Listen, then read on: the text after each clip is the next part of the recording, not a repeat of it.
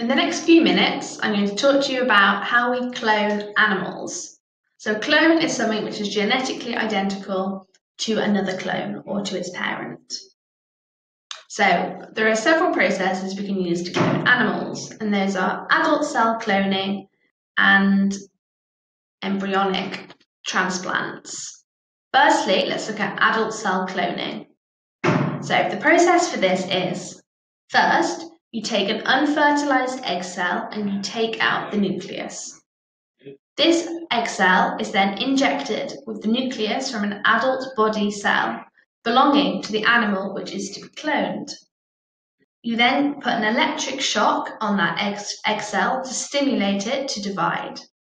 And once the embryo has grown into a larger ball of cells, it is implanted into a surrogate or host mother.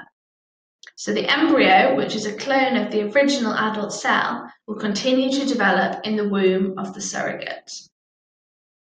The second method is embryo transplants.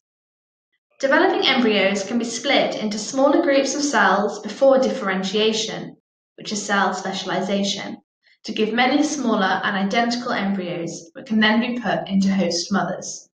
A classic example of this would be a farmer fertilizing egg cells produced by his best cow with sperm taken from his prize bull. The farmer would then split the resulting embryo and implant the clones into the uteruses or wombs of other cows.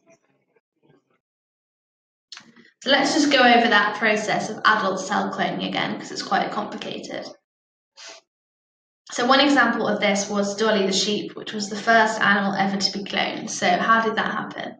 First, you take the unfertilized egg and remove the nucleus. The empty egg cell is injected with a nucleus from an adult body cell belonging to the organism which is to be cloned, so Dolly. An electric shock is applied to the egg cell, which stimulates it to divide.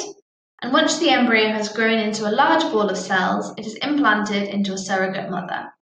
And the embryo, which is a clone of the original adult body cell, will continue to develop in the womb of the surrogate.